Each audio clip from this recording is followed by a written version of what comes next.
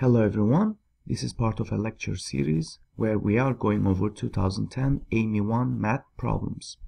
In this lecture particularly we will solve problem number 3, and here's a view of this problem. So let me highlight some key facts given in the problem. We are given two equations and two unknowns basically, and we are to solve this set of equations.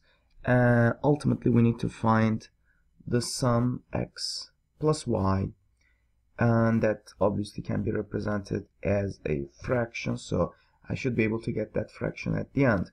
Awesome. Let's just go ahead and plug in the y from the first expression into the second one. So let me start with the second expression. X to the y is equal to y to the x, and then I will substitute this y into both sides of the equation.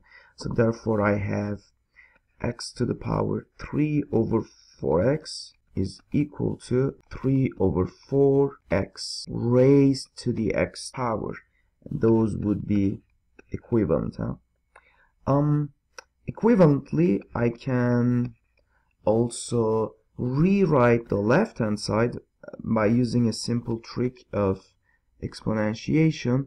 X over 4 raised to the x power. That would simply multiply these two and we get the same thing, so we are allowed to do that, and that thing is equal to the same expression on the right hand side. But then we just realize that we have two expressions which are equivalent to each other, and they also share the same exponent.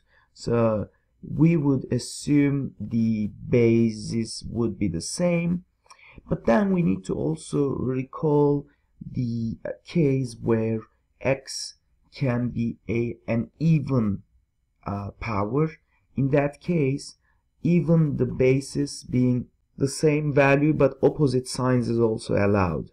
So in that case, what we really want is the absolute value of these two terms in the bases being the same, inside the parentheses being the same.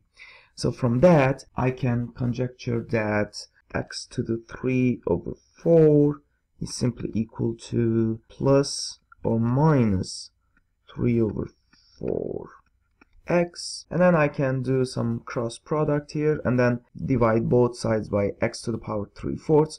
Luckily I can do that division because I already know x cannot be 0. Now this is tempting to say that x can be 0, but guess what happens then? So you have 0 to the 0th power on the left hand side and then 0 to the 0th power on the right hand side. 0 to the 0th power is simply undefined, so we cannot do that, and so that luckily that's equivalent to 3/4 here, x to the 1. So therefore, and then we can simply take this to the other side, so we would have minus plus 4 over 3 is equal to x to the 1/4. Now we can take the 4th power of both sides, but luckily the 4th power is an even power, so, and I will no longer need to worry about the plus minus sign. So that's awesome.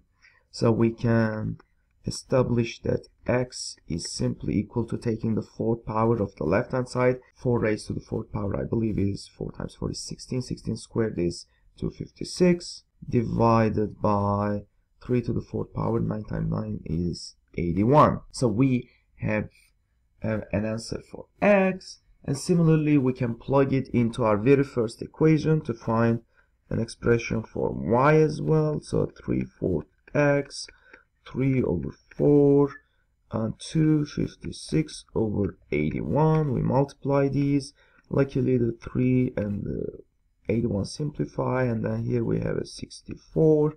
So we would get a 64 over 27 for the value of y, and therefore x plus y is equal to 256 over 81 plus 64 over 27. You can find the common denominator and add up the results. You should get 448 divided by 81 as the final answer. Now the question is asking for the sum of the numerator and the denominator, so therefore From here we would get 4, 4, 8 plus 8, 1 is equal to 9, 12, 5, and sure enough that solves our problem. So therefore the answer is 529, and we are done.